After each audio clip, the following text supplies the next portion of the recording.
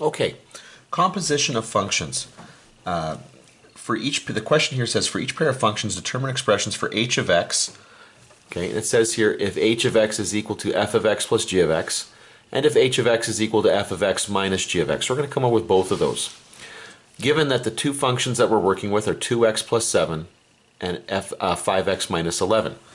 Okay, well the first expression that we're going to work with here is going to be f of x plus g of x.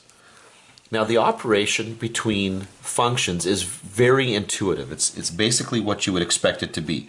This would be 2x plus 7 plus 5x minus 11. And when I drop the brackets or the parentheses around each of these terms here, I'm going to get 2x plus 5x, 7x, 7 and negative 11 will be negative 4. And so the h of x that I'm defining here will be 7x minus 4. Okay. Now, the second h of x that they want us to define here is going to be f of x minus g of x. Okay.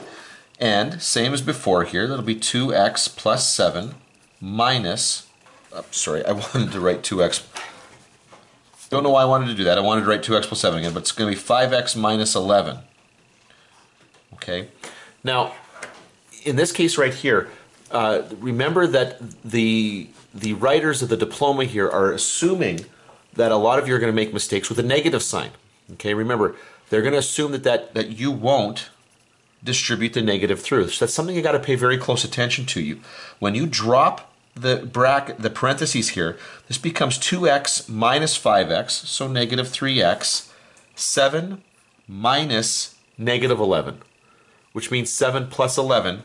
So this is going to end up becoming 18. So negative 3x plus 18.